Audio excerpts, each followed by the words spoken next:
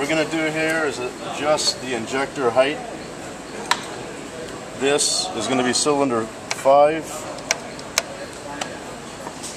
And in order to adjust the injector height, we first need to check with the gauge.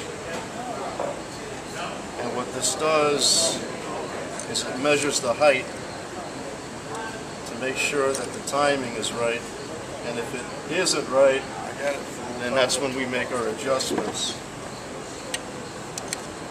What we do is the height gauge is installed on a locating hole, which is in the injector body.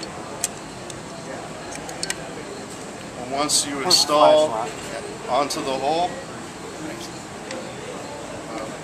it should be moved on top of the injector. The injector on top has a machine face, and it should be smooth with a slight drag as you turn the timing tool over it. If there is no drag and it's too loose, or if you cannot slide over it, then that tells you must make adjustments. What does that say? Did you get a flashlight?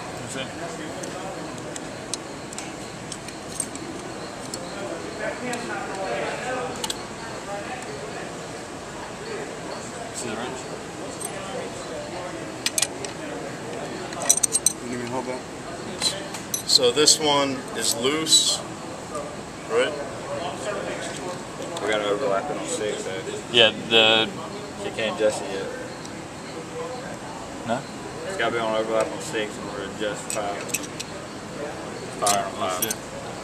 So before we adjust the injector on number 5, we got to bar the engine over on number 6 and make sure that this is on the overlap phase.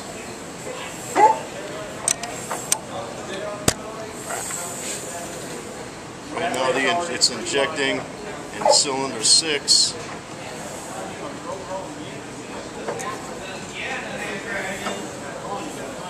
Now it's going down on the power stroke.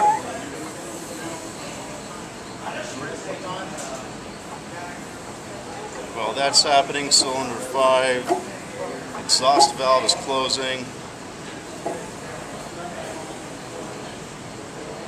Right there. Right there. Now cylinder 6 is in the overlap phase, and we can adjust cylinder 5's injector height.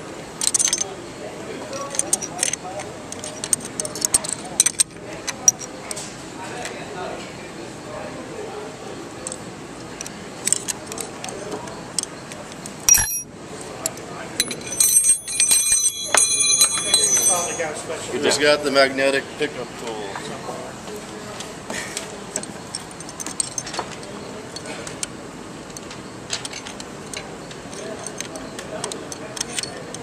You see the hole?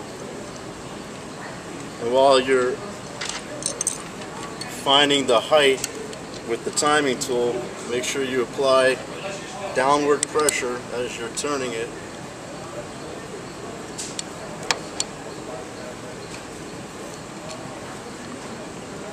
Once you find that slight drag, you know you're at the right height and the right timing.